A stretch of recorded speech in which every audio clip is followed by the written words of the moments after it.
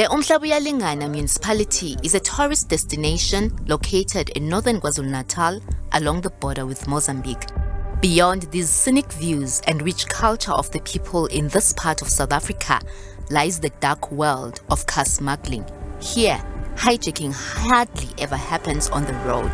The targets are these luxurious cars and trucks.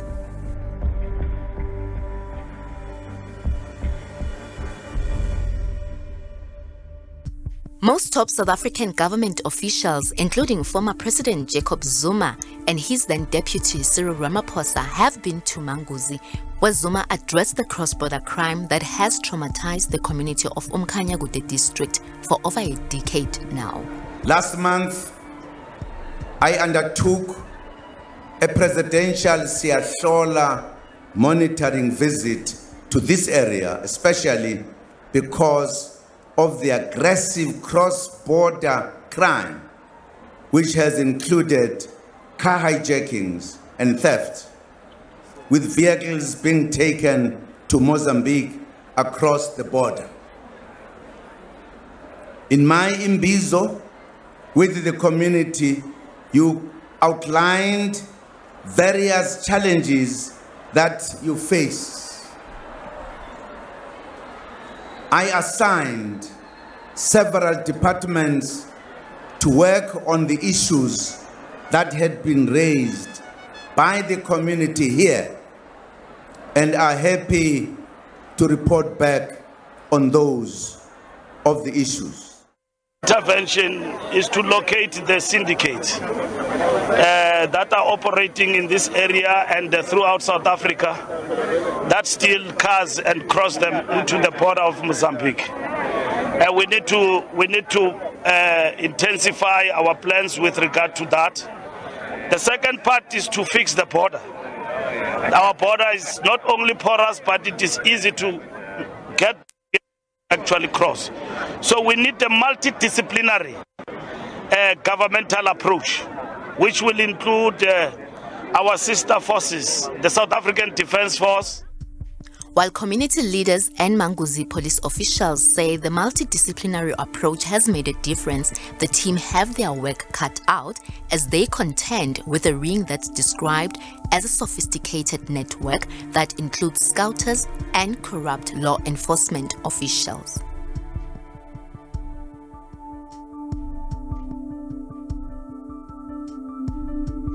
Amaphoyisa abambisene nawo into nje singayisho nje beqiniso.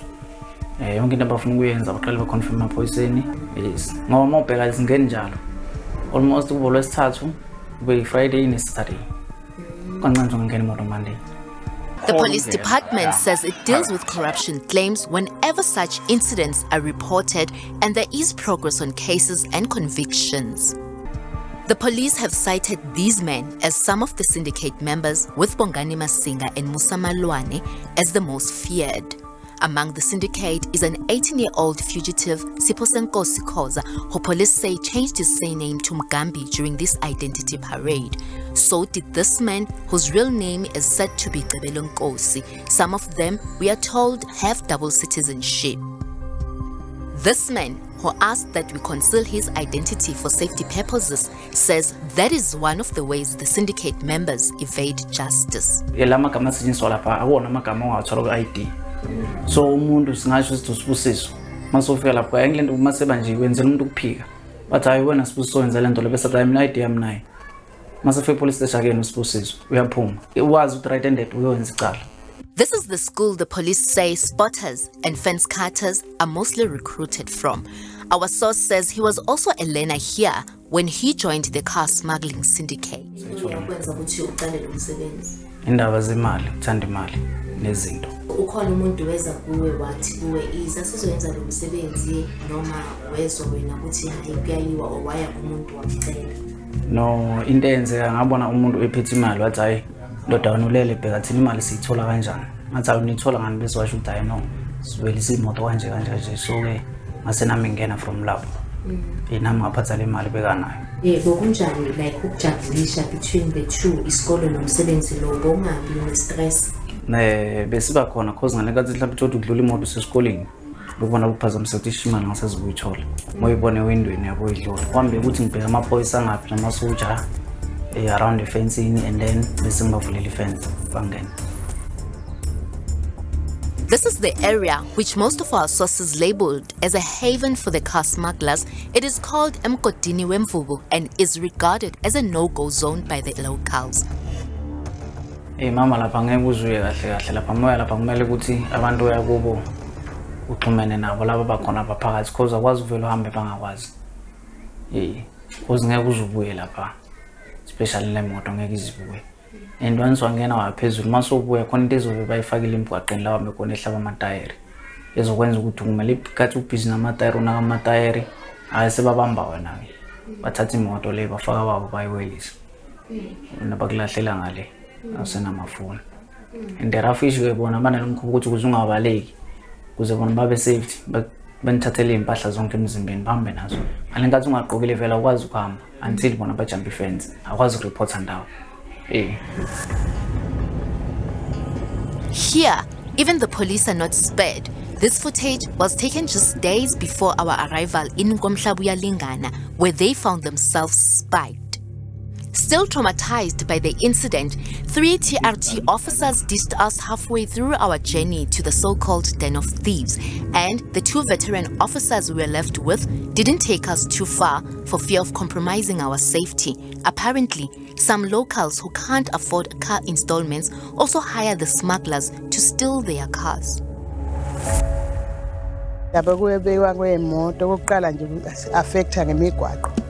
Ngoba imigwaqo abayisebenzisayo lena nathi esuke sikhona ukuhamba nje ngenyawo like nje la endaweni kunanekole izingane suke iphuma esikoleni andibona ispeed esuke benaso besuke bephuthuma laba phuthuma khona benza show ukuthi bayagijima and azidumi phela lezi moto ngoba zintsha so nje uyibona sithi thusho manje ngoba yabona thina as communities vele sikhuliswa ngalento ukuthi umntana wakamakhelwane umntana wami so in this case mhlambe makwenzeka ukuthi uyamazi ukuthi umntana kabani lo mhlambe ogangayo onayo usebenza nabo laba niyakwazi ukuthi mhlambe nihambe nibonisane naye emakhelwane akhuze noma niyazithulela nje ayilapho kuthanda ubanzima kakhulu since suke sesibhekelela impilo zethu somphakathi lokho mhlawumbe uma kweyakho ungayizamela wena ukhuza eyakho kodwa eyakamakhelwane kusuke sekunzima ngoba usuke ngeke uzubulawe yisuke isazula ngoba phalenti yichain uma kuthiwa kuba nje umuntu nje la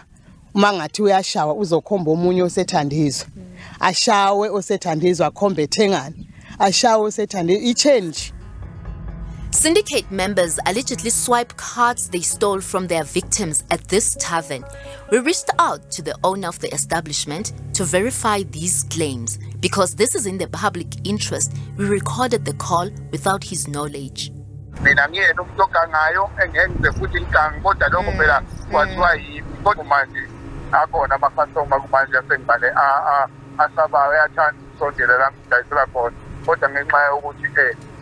kuna lezo zinto ukuthi bayafika abazothenga mina kimina ama-customer selokhu ukusho kanjalo ama-customer ukuthi benzani lokho abakwenzani angazi ngoba mina bakazi bafike kimina bangihlukumeze mhlambe bangenzi noma abantwana bami babuye bethi endibaba yazi ukuthi abantu bazokwenza. At some point during the nerve-wracking drive through the alleged den of thieves, we parked a few kilometers away from where our sources say is a house that belongs to Mfana Wenkosi Malwane, an alleged car smuggling kingpin. We are told some members of this community protect the smugglers due to fear, while others get paid for scouting and their silence. Even cattle herders are allegedly involved.